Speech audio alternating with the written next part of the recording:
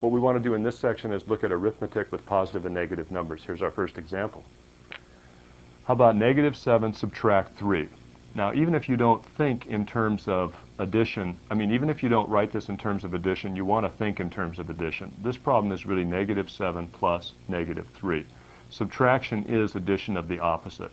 Now, negative 7 plus negative 3 is negative 10.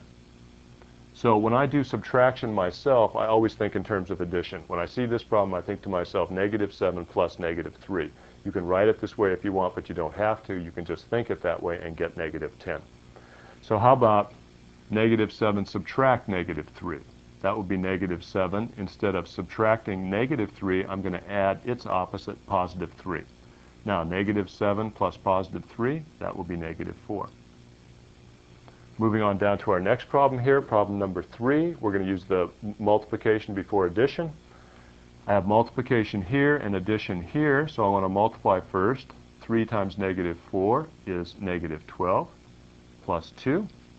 And then adding negative 12 and positive 2, I end up with negative 10. So remember, according to the rule for order of operation, we multiply before we add. Here's our next one. In parentheses, I have negative 4 subtract 6. And then I want to, after I've simplified that, I'll multiply by 5. And after that is done, then I'll subtract what I get from 2. So let's go to the innermost parentheses first, according to the rule for order of operation, and simplify that. Negative 4 subtract 6. Remember, we want to think in terms of addition. Negative 4 plus negative 6 is negative 10. Now I have a choice here. I'm going to multiply 5 times negative 10, and here I have subtraction. I can take the subtraction sign with the 5 when I multiply, or I can leave it right here. Let's leave it for a second.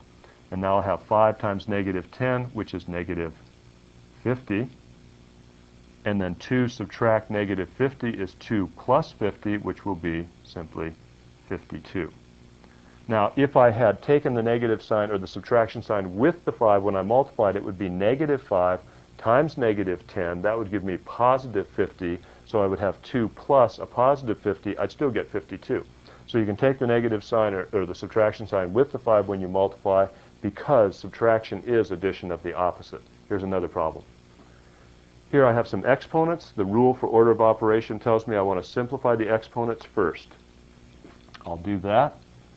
2 times negative 3 squared will be positive 9. Subtract 4 times negative 2 to the third power will be negative 2 times negative 2 times negative 2, which will be negative 8. Now I have multiplication here and here. I'll multiply before I subtract. 2 times 9 is 18.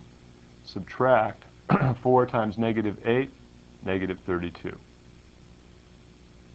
Now that's 18 plus 32, which will be what, 60?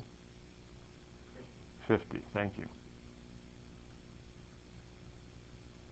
Is that right? 32 plus 18, 32, 42, 50, yeah, 50. So here again, the rule for order of operation tells us that we want to simplify these exponents first and then continue with our rule for order of operation.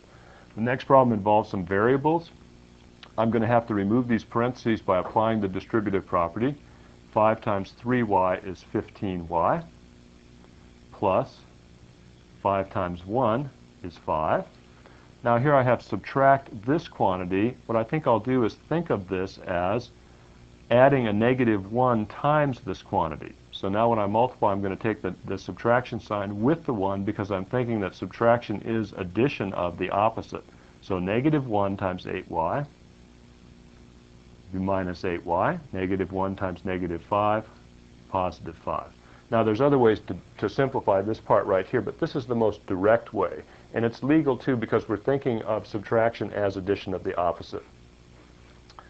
Now 15y plus negative 8y, that will be 7y, and then 5 plus 5 is 10. So I add similar terms being terms with the same variable parts. I'm using the distributive property even if I'm not showing it. 15y plus negative 8y turns out to be 7y, and then 5 plus 5 is 10.